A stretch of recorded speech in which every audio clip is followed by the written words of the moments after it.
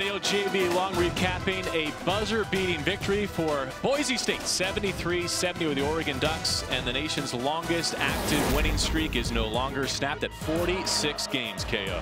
Well, early in the game, Haney kept Boise State in it. They weren't making any threes, but he was able to get free down inside. In a number of ways, scored easy baskets. And then Makai McIntosh at the high post. Well, he did a great job throughout the game until he fouled out of attacking bigger guys in the middle of the floor in that zone. And Peyton Pritchard played very, very well.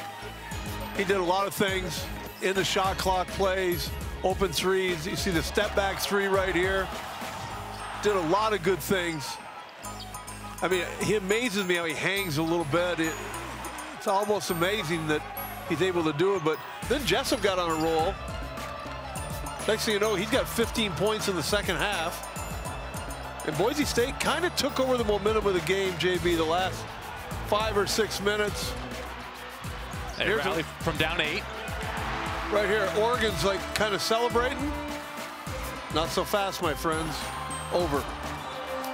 Lexus Williams with the half-court buzzer beater to topple the Ducks, and their home winning streak no longer. It ends at 46 games, 73-70. Boise State improves to 7-1. The Ducks fall to 5-3.